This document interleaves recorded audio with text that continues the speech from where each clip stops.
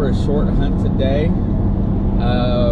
Nick and I are going to go out to one of our co-workers' properties. And when you get there, when I start showing video, it's not going to look like a whole lot. You're going to see a double wide sitting on a lot. But I noticed the last time that I was out there that there is a stone wall. And I got on historic aerials. Great tool, especially if you're looking for structures, you know, that may not have fallen down yet in the like 40s and 50s. And basically saw that there was a couple places on his lot of property. Also, he tells me, which I don't think we can go to today, but there is an original chimney just standing in an open lot in the woods out there, and I don't think it's ever been hunted. So we're going to see about when we can get up there to hunt. And before we get started today, I wanted to show some of the tools that I use. Historic Mapworks is one of my favorite websites. The section that we're hunting today is the one in the center of the screen that shows W.M. Brindley. If you look at it right next to the name, you'll see 3 little squares that shows residences in 1883. For reference, this is an 87-acre plot of land. Over to the far right of that, there's a stream there and another road. You will see one more little square there on there, and that is the residence that we're hunting today, which goes all the way back down to that corner. The next one that I'm going to be showing you comes from Historic Aerials. Here's the Historic Aerials. I used the slide tool, and I pan back and forth between the 1950 and the 2016 aerial photographs. This is going to be very random, but the Y on the left hand side of the screen is the area that I'm hunting. As you remember on the last map from Historic Aerials, or Historic Mapworks, that's how it looked. Basically it shows me the wooded layout between both, and then I can see the old farm where the house set in 1950, because it is a little different today. It's a great tool to use. Most of the aerials, basically the earliest ones I get are from the 1940s on most of the stuff, but it's a very good way to figure out where things were in comparison, and you can slide back and forth. Also, another key on that is mark the roads so that you know where the roads are at, so that it kind of gives you something to base what you're looking at off of, so you can kind of tell where you're at. I wanted to show these just for a few minutes today because these are 2 of the most used tools that I have while doing research to try to find new and good metal detecting spots. Now, on with the video.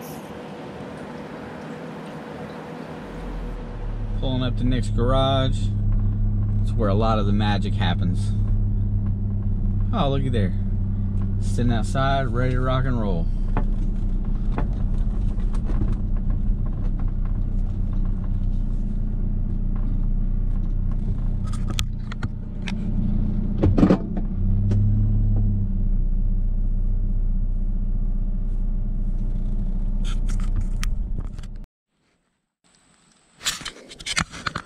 So here we are at our destination for today. There's the modular I was telling you about. And over here, there's a cabin built up here. And there was a farmhouse that set back here in the late 1800s, early 1900s. And we're going to detect all the way back to that barn there this afternoon. See if we can come up with any good targets out of here. There's a couple rock walls and stuff like that. So from the road you can't see it, but from the maps and stuff like that you can see where something was here. Say hi, Nick. Hello. First signal.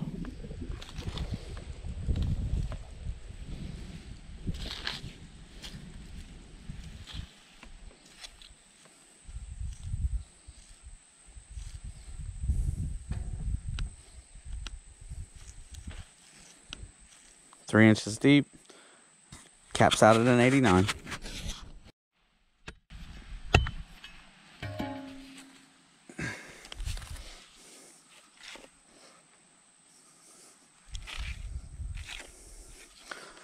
Sounds like it's in the plug. Oh, it's a coin. I see it. Right there.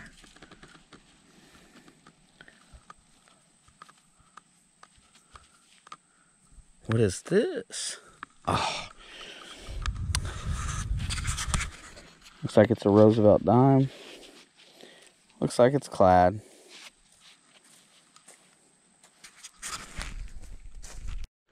So the first time I came out this way, this is what I saw. I saw a little cabin type building here, but I saw this rock wall sitting here, which kind of prompted me to go home and do a little bit of research. And then I come to find out that the guy that lives here actually works with me.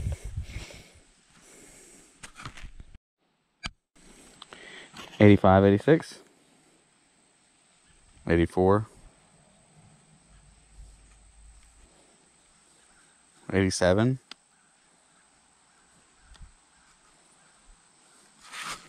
Fairly deep. Let's see what we got. Another small target, 3 inches in, big chunk of lead.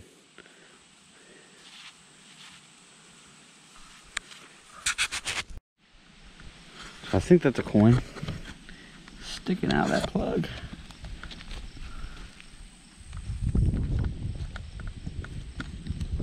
Oh, washer. So this one sounded pretty good. It was about an 84 to an 87, fairly deep hole. Hoping for a good old coin. Need one.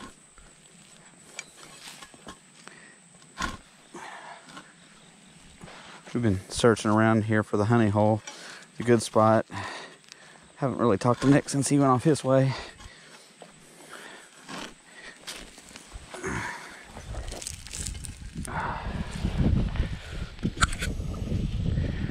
Target's in the plug.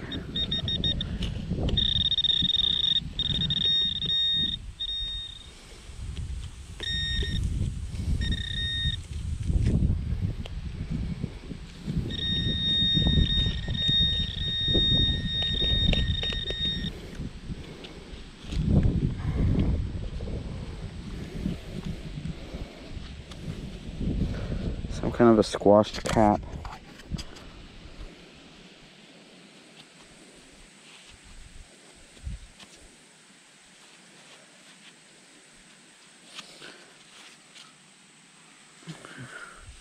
That was it.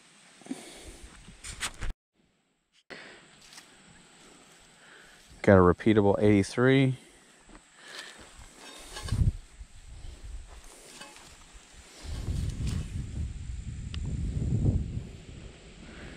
Two inches down.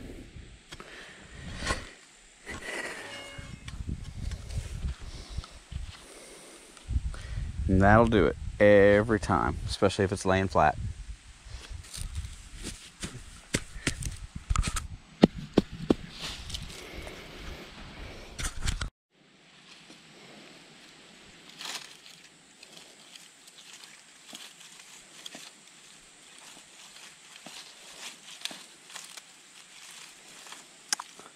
I like the way it does that double tap.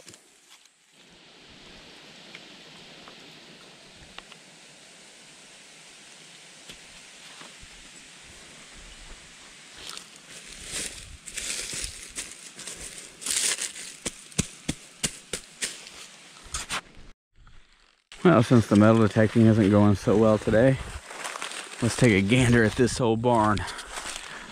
Check these beams out.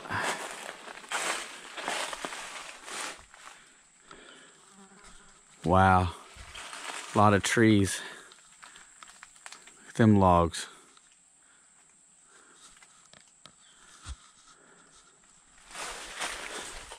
I'm amazed that we're not finding anything out here. I will figure out when this thing dates. But check that out. Can you imagine sitting here stacking all that rock up to build a foundation for a barn? Cutting down all them trees. We've gotten soft in these days. These people put in some work.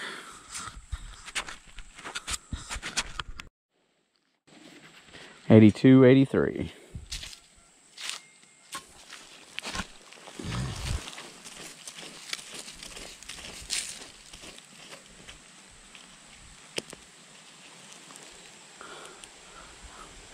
Ferrari. Got a coin.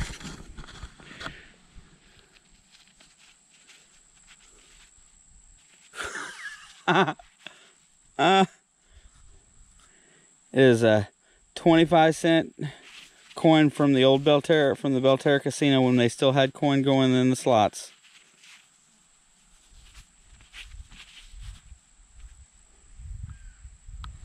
Wow.